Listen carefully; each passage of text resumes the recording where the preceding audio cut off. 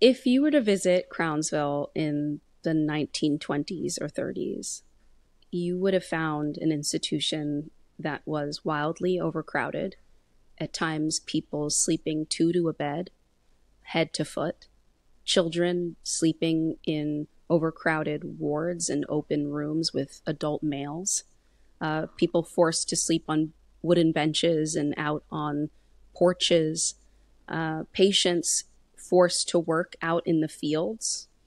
From a distance from the street, it would look to you like a farm colony, not really like a hospital.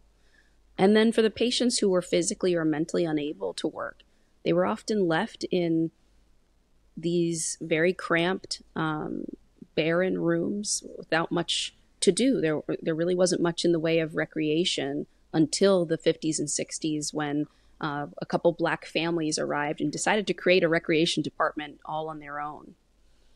So it is this very, it was a place of extremes, both physical extremes in terms of the labor and the output, and temperature.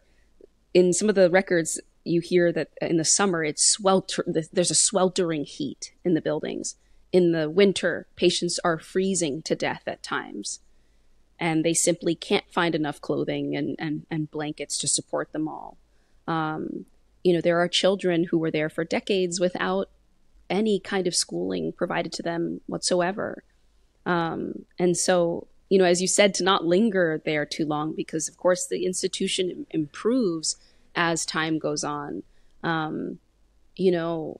This is a place where people could be lost to Crownsville, and it could look quiet and beautiful from a distance and from the outside, but that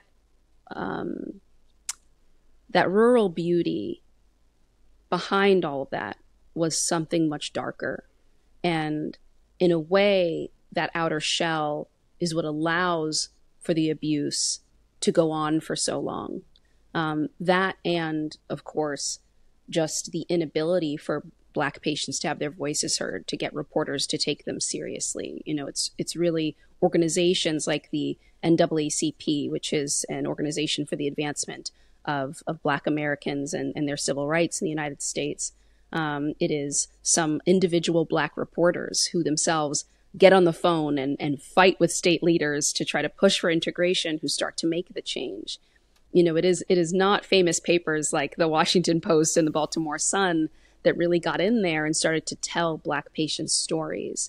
And so for decades, this was a place where patients were more likely to die than to get out, and more likely to be lost than to recover.